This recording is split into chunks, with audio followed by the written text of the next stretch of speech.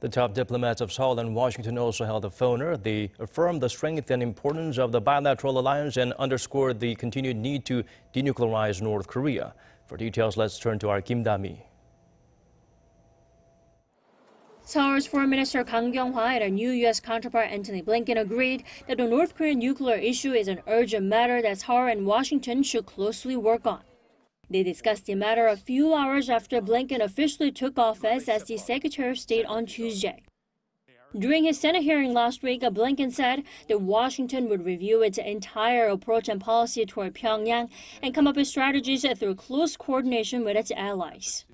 During their first phone talks, Kang congratulated Blinken, who she says has a deep understanding of the bilateral alliance and Korean Peninsula issues. Blinken voiced his hope of further tightening Seoul-Washington relations during his term.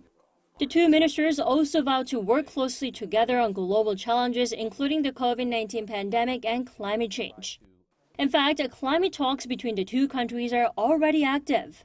Seoul's new Environment Minister Han Jung-hae talked on the phone on Wednesday with John Kerry, the U.S. Special Presidential Climate Envoy. The two pledged to cooperate on going carbon neutral. Following Blinken's inauguration, Jung Pak, a former Central Intelligence Agency official, was nominated as a new Deputy Assistant Secretary of State for East Asian and Pacific Affairs. As a North Korean expert, the Korean American will likely work with matters related to the regime.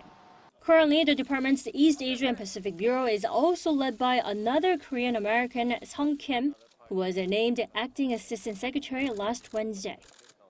Kim Dami, Arirang News.